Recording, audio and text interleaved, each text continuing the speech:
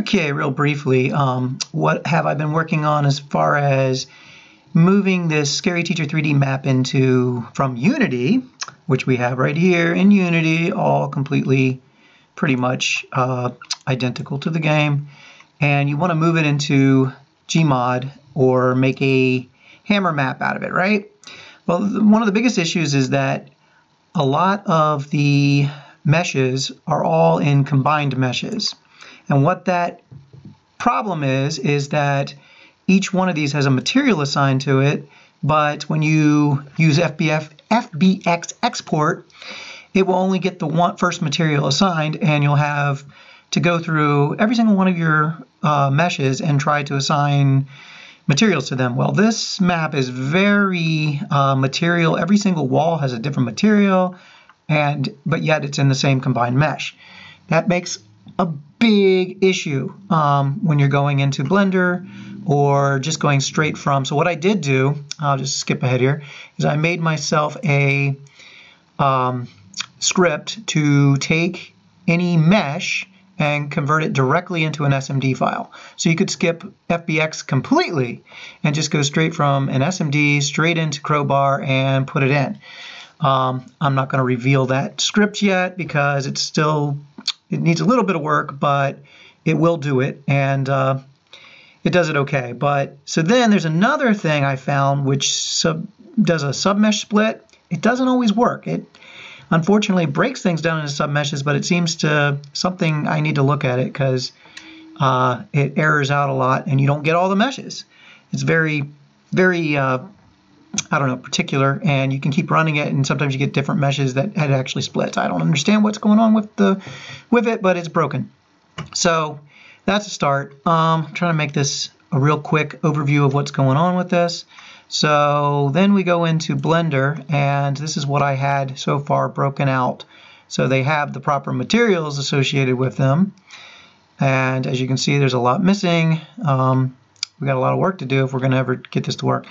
The other thing I was working on was, see, Hammer uses brushes, and you can use wall worm, but that means going into 3ds Max and all that good stuff and learning wall worm and all the intricacies of that. So basically what I'm trying to do is skip that step and go directly from Unity and make kind of a poor man's wall worm within Unity. So I created a make VMF, and what it will actually do is take corners of a rectangle. So far that's all I've got is if you want to make a cube, it'll take 3 corners of a cube and it will make it into the solids of the VMF file that you can use in Hammer, which is somewhat useful. Otherwise, the best thing to do is just draw your cubes and apply the textures.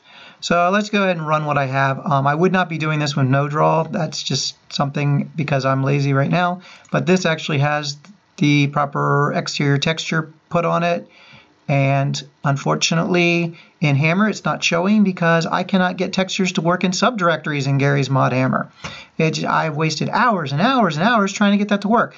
So my only solution is I have to copy the textures in, and then I have to change in the VMF file the references to where they are when I finally release it, which is a real pain and hassle.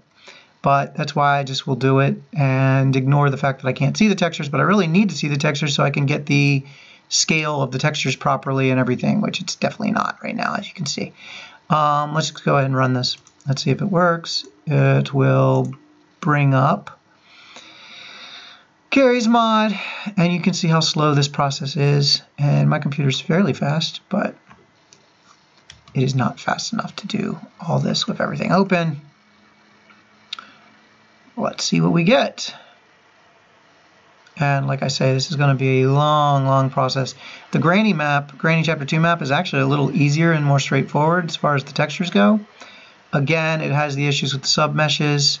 But you could navigate around and convert each wall without a whole lot because it's a little bit more all in one place. Okay. Waiting. And this is why this process takes so long, because literally you make a change, you want to see what it looks like, and here you go. This is what we do. We wait. It doesn't make for a very interesting tutorial video, And that's why I'm just throwing this together real quick, as much as I can. And I will have to do an edited boom, boom, boom, boom, boom, so you can get an idea of the process. Come on, come on, come on. Here we go. All right, fetching subscriptions, because every first time I do it, it has to do that. Okay. This wouldn't pause for this if I had already gone in here once, but I had to restart because OBS wasn't capturing my screen. And I found something out about that today. I do not like the Streamlabs version of OBS as far as it keeps seeming to have bugs. Well, maybe it's because of other things. Okay, I made that a door, but obviously the texture is not the real door texture, and I made it a little too thick and all that good stuff.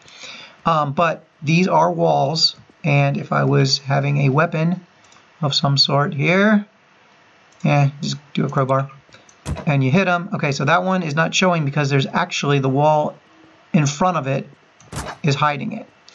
But it is the real wall. All right. Unfortunately, I've got to redo the... I'll go outdoors and show you that that works out there. It would. I just got to hide the one that's on top because it's not actually a brush.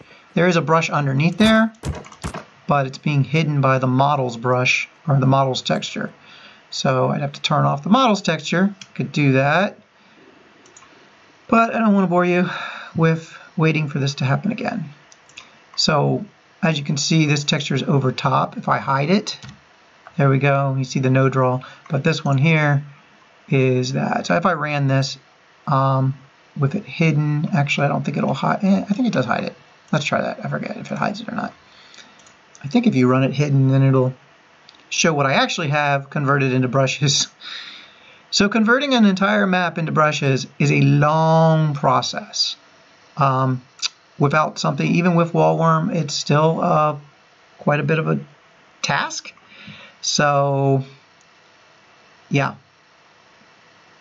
I want to go directly from Unity straight to Hammer. That is the end goal.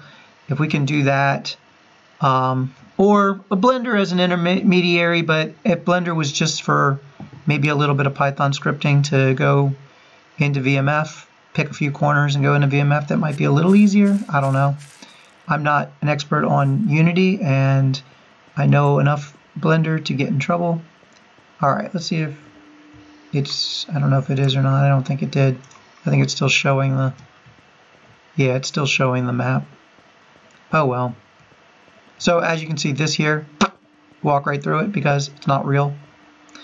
It's just a facade. And I don't know why the marble is turning up green. The material, I have it capped, it's in there, and it is white, but when I go up here, it's white on top. Oh, wait a minute. There. It's white on top, but underneath it's reflecting the green, I think, from down here, which I'm not sure why. So that's a material issue.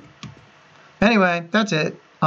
Scary Teacher 3D has kind of been consuming a lot of my time trying to make this map, which is a very slow process.